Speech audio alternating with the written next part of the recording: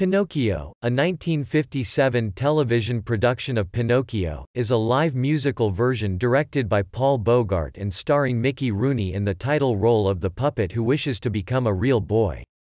Based on the novel by Carlo Collodi, which also inspired the Walt Disney animated film, this version featured a now-forgotten new score by Alec, Wilder and William Engvick.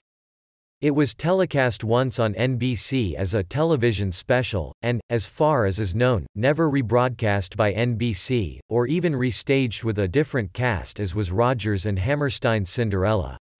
Nor has it ever been issued on VHS or DVD. Other notable actors who appeared in the special included Walter Slezak, Fran Allison, Martyn Green, Colonna, and Stubby Kaye as a Town Crier, a role he repeated in Wilder and Engvick's 1958 television musical, Hansel and Gretel. Pinocchio was directed by noted Broadway choreographer Hanya Holm.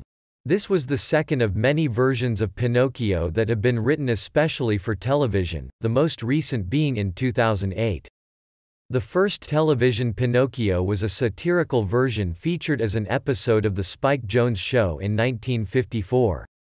Jones himself played the title role. The 1957 special was one of many children's fantasy musical specials to be shown on television between 1955 and 1959 in the wake of the enormously successful first two telecasts of the Mary Martin musical Peter Pan. One novel touch about the 1957 Pinocchio was that when the puppet finally became a real boy, pieces of wood began falling off of his body onto the floor.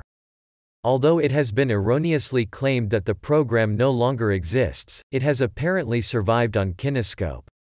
And after languishing in obscurity for years, a cast album of the show has been issued on CD.